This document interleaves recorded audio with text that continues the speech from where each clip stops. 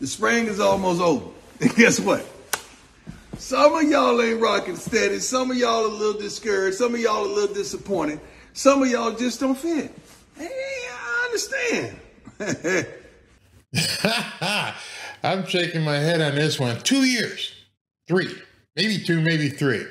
That's how long it's going to be before Deion Sanders becomes a coveted coach in big-time football. He's going to be courted by all the big schools if he keeps going the way he's going. And that's if he even wants to leave Jackson State. A couple more 11-1, 10-2 seasons, and he's going to be recruiting with the best of them. That's you, Nick Saban. So in this video, Coach Prime is out there marketing, trying to increase the value of Jackson State and upgrade his roster. He understands that spring football is winding down on most of the campuses across the country, and there might be a few kids out there who aren't going to be happy about where they're slotted on the depth chart at their school.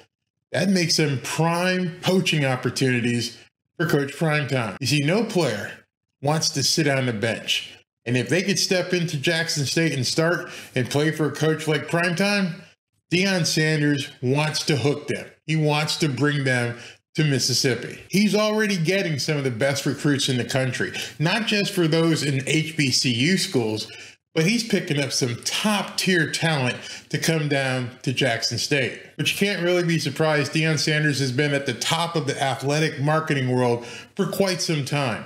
When he was at Florida State, he built his own brand, Primetime. Now, this was before the NIL hysteria, but you can bet while Primetime was at Florida State, he built a multi-million-dollar brand. In this age of name, image, and likeness, who do you think is better suited for a kid who wants to hop on the money train of the NIL? Listen to this pitch in this video that he sent out.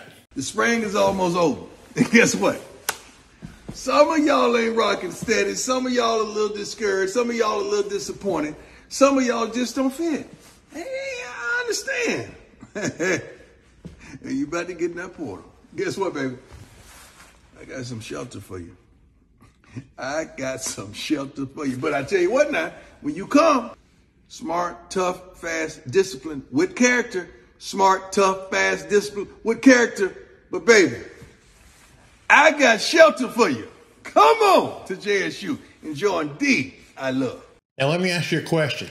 Have you seen any coach anywhere, Division I, Division II, 1AA, if that's still a division? I don't think it is, called it's FBS these days. Have you seen any coach who's marketing like Deion Sanders is right now? Coach Primetime is letting the world know, college and NFL, that he's open for business. Now let's not kid ourselves. College football is big business. This NIL thing has taken it to a whole other level, and it's right for these kids to be cashing out. 2-3 years tops, and Deion Sanders will be the name that everybody is talking about in college football, from the small programs to the big programs.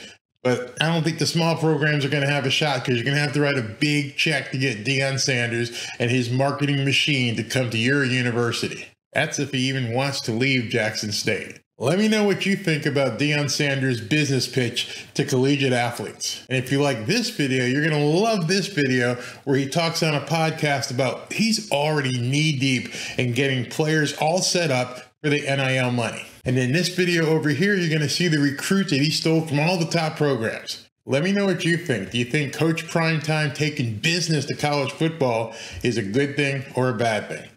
Thanks for watching. Talk to you soon.